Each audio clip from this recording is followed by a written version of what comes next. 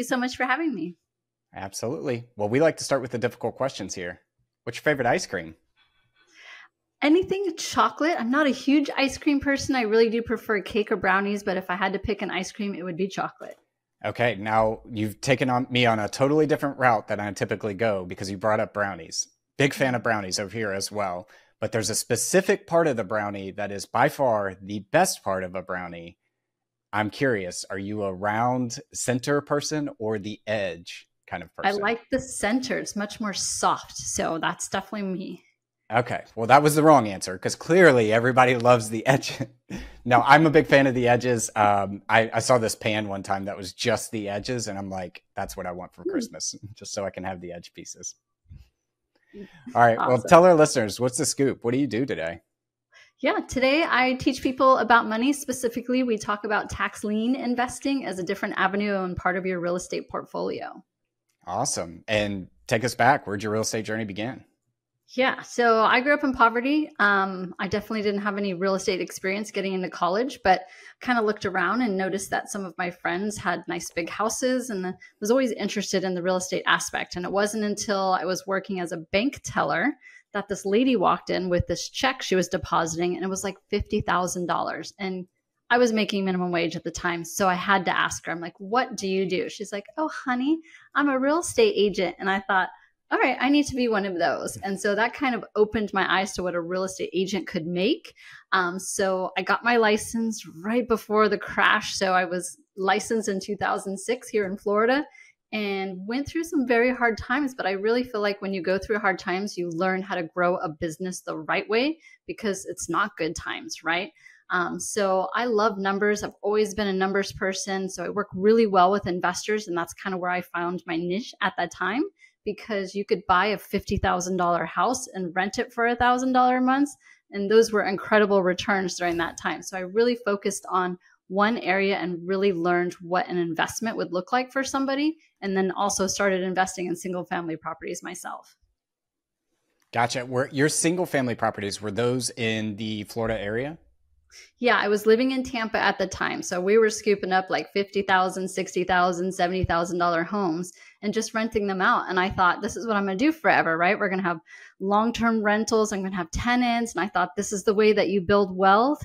Well, I didn't really enjoy being a landlord. And every time I would hire a property management company, I just felt like they weren't doing a good enough job. You know, I'm huge about service and I don't want my tenants to feel like they're just another number because then it hurts my reputation too. So I had to figure out there's got to be a different way than owning a single family property, getting calls on Christmas about toilets or not liking the property manager and then them finding my phone number anyways. So I was like, what else can I learn that's still in real estate because I love it, but not owning a property as a single family owner? Yeah, take us back to 2008 if you could, because that was obviously a very interesting time, especially if you were just getting into real estate. And a lot of folks today like to look at today's time and say, are we on the verge of a 2008 in terms of what's going on in the real estate market? So I tend to think not, but I would love to hear, like, what's your perspective of what it was like in 2008 to be a real estate investor? Yeah. 2008 was much different. It wasn't a housing market crash. It was a debt market crash. That meant that the banks were giving loans to people who really didn't qualify. They weren't verifying the income, the paperwork, any of that. You could just go get a loan with no documents and say, I make $200,000 a year and I could go do it 5 times with 5 different banks and get loans. That got people in trouble. So I definitely don't think we're in the same market as far as residential is concerned. Now, if we want to switch topics to syndications, apartment complexes, and commercial loans, we might be in a little bit of a trouble with that for the next year. But I don't think we'll see the same housing market crisis we did with single family homes today. Even with the higher interest rates, it just means that, you know, it's always a good time to buy if it's right for you in that moment. And you've got to really think about that if you're buying a house. Yeah, 100%. And I think too, on top of the debt piece, it's about supply and demand. And one of the things we saw leading up into the GFC was so much supply coming on the market, specifically in places like Florida, Las Vegas, where they were kind of second homes or touristy homes at that time. Today, it's obviously changed tremendously in both of those markets. But I think one of the things that I've really learned over the past couple of years comparing this time to 2008 is supply really matters. And if I were looking to invest, I would be looking at areas where there's not a lot of building going on. Any commentary on that or anything you would add there? Yeah, and like, so for example, if we focus on apartments, right? Here in Miami, we may still have a great population growth, but there's probably 20 projects that are in some stage of building with apartments here in Miami. So I think in the next year or so, we're going to start to have that supply issue because rents went really high. Everyone was moving to Florida, obviously post COVID. So builders were coming out and making these massive buildings, but now we're not seeing the same growth, but a lot more buildings are still being produced. So I think places like that, places like North Carolina, I still see a lot of building in Denver, a lot of building in Phoenix. So there's going to be some pockets. Texas is probably another one. Austin's probably going to be in trouble when it comes to the apartment complexes. But paying attention to where the population is growing is really key because obviously, you know, supply and demand is very important. So I don't necessarily focus on the syndication and apartment investing at this time because the market's so uncertain and interest rates are so high. But yeah, I definitely agree with you. You've got to pay attention to both the interest rates, the economic growth, the population, and how much supply is coming into the market to truly understand where the best opportunities are right now. Absolutely. Absolutely. So you led off your story with talking about single family and then you decided to niche down. I'm assuming that was in tax liens and tax deeds as well, or just tax liens? Yeah, so I'm a numbers person and I love to read. I came across this book called The 16% Solution. So if anyone's writing a book out there and you want to find the nerds, put a number on the front of it and we're going to pick that book up. So I just happened to pick up this book because it said a 16% solution. I thought, where are they getting 16% returns passively, right? So I picked up the book and I really started to learn about tax lien investing. So spent quite a bit of time reading books, watching YouTube channels, talking to mentors that were already doing this. And about 5 or 6 years ago, I made my first tax lien purchase. Now, I'm in Florida. It's a little bit different. So every county is different. Every state is different. I focus in Florida because I live here and I could drive by the property. And I focus on tax liens. So I'm going to tell you what a tax lien is, right? If you own a home or a commercial building, but we'll focus on the home, you're paying property taxes. They're due every year, and the government counts on that money because they've got a budget to pay. They've got teachers, they've got roads, they've got police officers. All of that is part of their budget. And as you, as the homeowner, if you don't pay those taxes, they're going to take that piece of paper, they're going to put a lien on your property because you owe the taxes, and now they're going to go sell that piece of paper to an investor. That's where I come in. Now, you know, there's so many different avenues you can do with tax liens, but it's a great way for you to get into the real estate investing space with like $500, right? You can buy a property tax lien as low as $500 in Florida and at least get into the real estate game with a lot less money than going out and having to buy a single family property.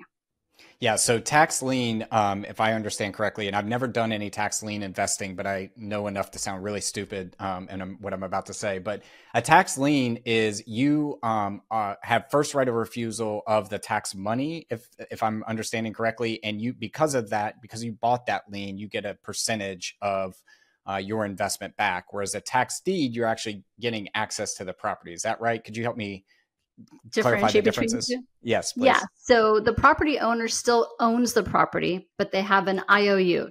They haven't paid their property taxes. So I'm coming in and I'm paying their taxes for them. Now, I do get an interest rate, and I know what the interest rate is going to be up front because I'm bidding on it, right? So we're going to stay with Florida, for example.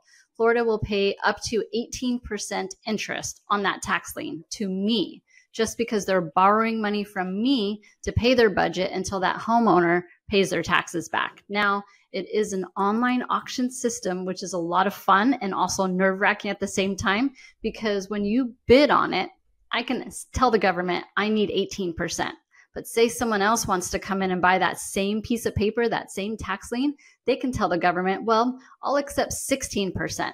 And of course, they're going to go and they're going to win because they will take less on that interest. But what I love about it is, one, I have a piece of paper from the government saying that they're going to pay me back, and it is first position on the property. Two, I know exactly the interest rate I'm going to earn someday in the future. Now, it could be a year, it could be 2 years, could be 3 years, depending on the process of the state.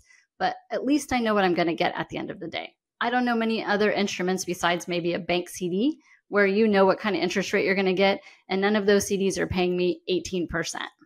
Absolutely. Do you do all of your tax lien investing in Florida? Yeah, I'm only in Florida because one of the things that I teach is I want to go drive by the property. I know it sounds really old school. Google Maps can be great for you as a starting point. But say, for example, there was a fire at that house and Google Maps showed the house before the fire.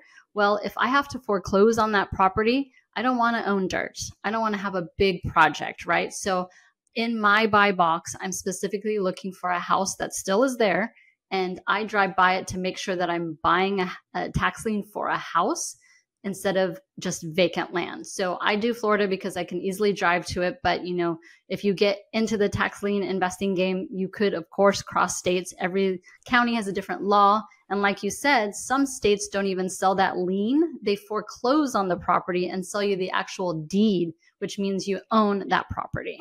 Gotcha. So you've bought your liens, you've driven past them, make sure there's actually a property there, not a burnt piece of dirt. What is the process on the borrower paying you back then? Or I guess, would it be the government or the actual homeowner? Right. Yeah, the homeowner. And most times homeowners fall behind on their property taxes because they're in some type of financial duress, right? Maybe they lost their job, had a death in the family, maybe there was a medical issue. So I'm specifically looking for tax liens on properties that are homestead. That means that's their primary home. They most likely live there, and maybe they just had a financial event that keeps them from paying taxes at that moment. But when they do pay the taxes back to the county, they're paying them fees and that interest rate. And then that interest rate comes back to me along with my initial investment. So you get, say you bought a tax lien for $1,000. I'm going to get that plus my interest rate back once that property owner pays back their taxes to the county. Do they have a set number of a set time? Because I know in certain states it's like 2 years, 30 days, all that kind of stuff. Yeah, in Florida, it could be up to 3 years before the foreclosure process starts. So if they don't pay it, then a foreclosure process can start. I can foreclose on them because I own that tax lien. And if I do that and I go through the system and I win the ability to take back that property, then unfortunately the homeowner has to leave the property and they lose the property. But it could be up to 3 years in Florida. Have you ever gone through that process? No, and it really is because I have my buy box and I'm very specific on what I look for. And I've been fortunate enough that all the property owners have paid back their taxes. Like for example, on an investment property, someone might just be walking away and just waiting for that foreclosure process. I don't want to end up with the home at the end of the day because I truly want it to be as passive as possible. And tax lien investing allows for me not to manage a property. I don't deal with tenants. I don't have to worry about repairs. I'm just waiting to get my money back with the interest that I was promised up front. Gotcha. What is your buy box? I'm curious and kind of going down this rabbit hole. Yeah. So I look for the mid-size, the median size house, right? So I want to go where the most buyers are. So it depends on the county that I'm looking at, but I'm looking for the average home price. I'm looking for a property that is homestead, that the owner lives in that property most likely because that's their primary residence. And I'm also looking public records in Florida is amazing because I can look to see if there's an actual loan on the property. So I do take that in consideration because even though I'm first in line, that loan has to be satisfied by the homeowner at some point in time, right? Not by me.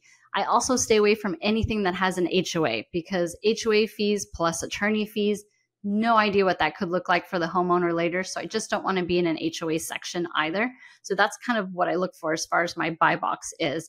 And another thing for the listeners too is that you can buy tax liens in a retirement account. It's very similar. You can do a self-directed IRA and you can use that money to buy tax liens, which means the interest is going back into your retirement account and you're kind of deferring those taxes until you retire. So it's just another way for you to buy it if you don't have like cash in the bank right now, but you have a retirement account. You can also utilize that vehicle to buy tax liens as well. Yeah, and chances are I'm not a CPA, you're not a CPA, but there's probably no depreciation that you can offset the interest income that you're earning. So a qualified account and a self-directed IRA is probably a great vehicle to go do that in. Right, because the interest that you earn is taxable at your current tax rate. So whatever 16, 18% interest I'm getting, it's going to be taxed as the same as anything else, ordinary income that I would. And yes, I'm not a CPA, so double check with your CPA. Yeah, so don't sue either of us. I see the dollar bills behind you, and we were having a conversation beforehand of like teaching people about money, and money is just a tool. I'm always interested when I meet folks like yourself who have a deep understanding of money and help others see that it is a tool, what their philosophy is, or what the way they explain money and understand money. Could you give us what is your understanding or your philosophy on money that you teach? Yeah. So, there's a website called usdebtclock.org, and it has real time. It shows what the student loan balances are in the US, what the credit card balances are in the US. We just surpassed $1.3 trillion in credit card debt. And that truly breaks my heart because this is something that's curable, right? It's not like some unknown disease where we don't have a vaccine.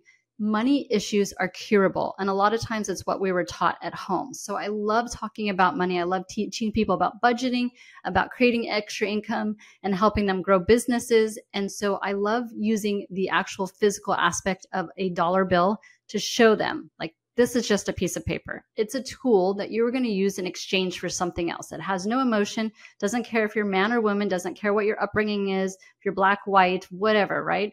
It's just a piece of paper. And so if we can take that emotion piece away from the money and teach you how to use it as a tool, just like anything else in your toolbox, then I really think that the credit card debt especially is something that we can tackle, we can get rid of, we can get people out of debt because they feel so lost sometimes, right? And I just want to be able to teach them that there is a different way. They have to put in the effort, but money is just a tool. It's just a piece of paper.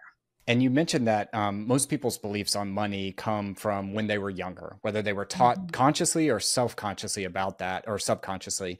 What are some of those beliefs that you see about money? Yeah, I've seen it on both sides of the spectrum, right? So I came from poverty and it took me a long time before I could get out of this scarcity. Like I have to hold on to every penny. I can never invest. I'm going to lose money. It's a very scary thing, right? But I've seen people who've grown up wealthy childhood and they think money's bad because people shame them. So it's really like, what were you taught? Think about some of the first things you learned about money. And even if you know that you were taught that and it's not your truth today, somewhere it's still in your brain, somewhere it's going to be your first reaction. So you've got to be able to recognize that and change that story about yourself, change that story about what you believe in. And is that still true for you today? And when you become more conscious about it, then that's when the work can be done. But until you really realize what those early teachings were and what's still in your mind, then it's impossible for you to change it. You've got to become conscious about it first. And I know for myself, I'm going to have to work on it every day for the rest of my life because it's just how my life started. But I understand it now and I can keep replacing that story for myself so that I'm not so scared about money anymore. And one of the things I see in relationships specifically is most relationships end or divorce happens because of a money issue, one way or the other. And usually it's the fact that they've never sat down and talked about their beliefs about money. So they have different views, spending habits, investing habits, and they never get to the root of the issue is you see money this way, I see money that way. For somebody that might be listening that's going through that with their spouse, partner, whatever that looks like in their life, how do we give them some tools or a table to sit at to have that conversation? What does that look like? Hey, fellow investors, before we dive into our next segment of the show, I wanted to take a quick moment to talk to you about a fantastic opportunity for you to invest with me. As you know, here at Ice Cream with Investors, I'm passionate about real estate investing and helping you navigate the exciting world of wealth creation through real estate. And that's why, for the first time, I'm thrilled to tell you about an opportunity for you to invest alongside of me. Over the past 3 years, I've been investing in multifamily, mobile home parks, car washes. I've even become the bank and lent out money to fellow real estate investors on a short-term basis. And now you can come join me. If you would like to jump on a call and learn more about this opportunity, head to icecreamwithinvestors.com/invest and find a time for us to connect. And now back to the show.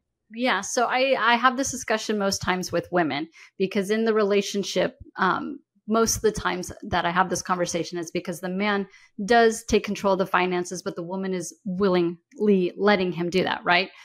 So I often paint the picture, if something happened to him tomorrow, if you don't know where your bank account, your credit cards, you don't know where your investments are, and you weren't part of that plan, then you're going to feel lost. Not only did you have a loss of a person, but now you're completely lost in your finances. So sit down and have a conversation and say, if something were to happen to either one of us tomorrow, what would you want to see with our finances? And start there, because when you have that emotional piece together and you get to plan it, that's when you can go backwards and build that foundation. Sometimes when you just try to jump in and say, oh, you spend too much money, or where's our credit card statement, things like that, that can be a little heavy. But when you think about the end piece in mind and you have that emotional, and I'm hopefully talking about when you're in a good part of your relationship, start planning with that end piece and walk backwards to today. And that, for me, is the best way to build the foundation, because it gives you a tie together. Like, oh, if this happened, here's where we want to be. And then just be flexible with each other. I have couples that have separate bank accounts for some spending, whether it's golf and wine or shopping. I'm a big shoe person.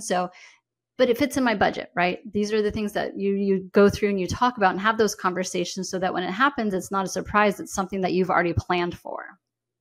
Um, the common pushback I commonly hear to something that about what you just said, though, is, oh, well, Matt, Angela, you all are money nerds. Like you're spreadsheet geeks, you're numbers people. Like you have podcasts, you study this stuff, you live this stuff. I just don't really care about it. How do you round that circle with this conversation? Yeah. So I go worst case scenario a lot of times and have some fun with this. Like, oh, would you care if you're living in a cardboard box? Would you care if your kids couldn't go to school? Would you care if you don't have food tomorrow? And I really play with the emotional piece of it, because I know that the money's tied somewhere in that emotional aspect of them. And so I'm trying to figure out where it's tied so that I can really dive into that piece. And then that kind of helps bring them around, right? And yes, I'm a numbers person. I'm very nerdy. I love spreadsheets, but I can also make it very visual and creative. And so, like, what does getting out of debt look like for you? Who's there with you in that moment? What are you feeling? What can you do to celebrate? Who's celebrating with you? And I just keep going back to that emotional piece, because I've got to figure out where in that emotional piece that they're struggling with and kind of blocking, because that's why they're saying they don't care, because there's something in there blocking them. So that's where I'm looking to uncover. Yeah. Yeah. And I mean, I always try to approach that conversation too with, I didn't make the rules of life, but one of the rules of life is that you need money to survive and you need money to live. Even in the poorest parts of the world, even the richest parts of the world, you need money to continue to live on this earth. So you might as well at least have a good understanding and a foundational understanding of how to use money as a tool to achieve what you want, for that reason only. And sometimes it doesn't stick. So maybe I do need to go worst case and living in a cardboard box down by a river. Yeah. I mean, I tell you, when I was a kid, I lived in other people's houses. I lived in a park. I lived in cars, motels, and it's the worst feeling. And as a kid, like, especially the parents out there, you don't understand the impact that it's having on them, because they don't understand the why behind it, and they're going to bring it with them through the rest of their life unless they choose to change it as well. So you've got to imagine that impact on the kids when you do have kids involved. How old were you when you exited that part or that stage of your life? As soon as I could sign a lease on my own, 18 years old. Gotcha. So you kind of left that situation, decided you wanted to go on a different path. Yes, I knew that I wanted to study money. I just didn't know what that looked like. And I took 5 years to go to school because I paid for it on my own. I always had a job. So there were times when I had 3 jobs and I worked 7 days a week. And it wasn't the smartest way, but it was the way in which I needed to move forward in order to learn what I needed to get to that next step. Yeah, sometimes the smartest way is not the fastest way. I would argue that when you get going, you can optimize, but sometimes you just have to get going. And if it's working 3 jobs so that you can have enough money to start off on a new venture and on a new route, that sometimes is the smartest way, I guess. Yeah, I love that. Especially when I talk to people about getting out of debt, I tell them, what's one thing you can do today? Just one. Put that into action, make it a habit, and then work on 2. Like you can't do it all in one day. So if you can just do that one baby step to start and get some momentum, you'll be amazed in what you can accomplish in a year. Yeah.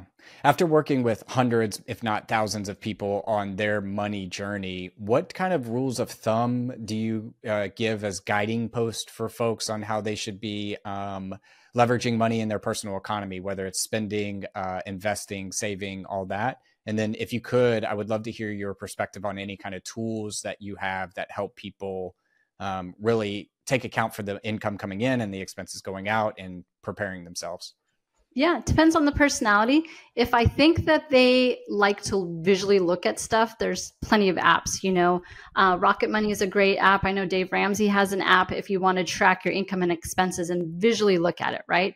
I am a paper person, so I will sit down with a client. We'll grab like a big, huge whiteboard and we'll just draw out some future plans. And I tell them, like, this is just us downloading. It doesn't happen right now. It might not happen in a year, but just download. And we're going to put this up in your house so it's very visual. So I like the visual aspect of it. If I'm working with someone who's in credit card debt, we print out your credit card statements. I'm going to sit there and I'm going to look at them with you, and we're going to determine what can we cut out right now. And then I write the total year of savings of that thing that we're cutting out up on their visual board so that they can see the impact it's going to make on their lives. So those are some of the things that I like to do. I'm a very hands-on person. If they're not as much visual but more emotional, then I want them to pair with someone who's going to cheerlead them and support them as they go up, and have downs in this journey. It could be me, it could be a friend, it could be just a mentor in their company. If they're more emotional, I know that they need that person supporting them and that accountability from a person, then we'll go that route. So it's figuring out what kind of person they are and then kind of designing that tool around how they're going to react and best support them. Yeah, it's funny you mentioned the visual piece. When I was first getting on my money journey, I signed up for Personal Capital, now called Empower. And the idea, I would log into it every single day, even if I knew I didn't expend any money that day or I didn't have any money coming in. It was just this idea of seeing what money was coming in, tagging your expenses to what category they were going out, and then seeing your net worth as almost like a scoreboard that you could see up there and the clock ticking and trying to achieve a certain goal. That really helped put it top of mind to me. So I wouldn't say it was life-changing, other than it just got me more cognitive about the things that I was doing and how I was using money that day. Yep. And then every day that you're spending money, you're starting to think about it a little bit more because it's going to go into that and you're going to see it anyway. So then when you're at that store, you're like, wait, do I really need this extra thing? And even today, right, it's so easy for us to subscribe to anything, right? We've got an iPhone, it's got all these apps. You buy it for a year and then it automatically renews.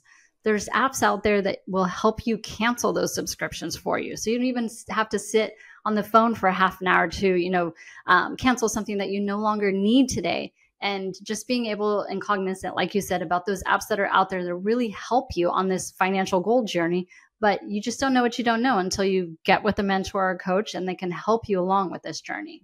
Yeah, it will absolutely show you the subscriptions that are leaking out of your personal economy that you subscribe for that are probably like $1.99 a month that you didn't even realize. And obviously that's not going to make you rich, but it does put in the good habit of controlling what you're spending money on and knowing what you're spending money on.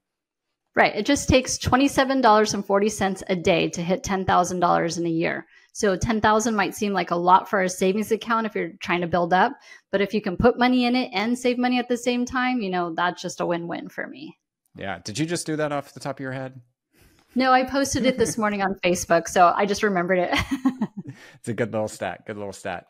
Well, Angela, fantastic conversation. I want to switch us now to our last round. We're calling this the 4 toppings. Our first one is, what is your favorite book, or what is a book you've read recently that's given you a paradigm shift?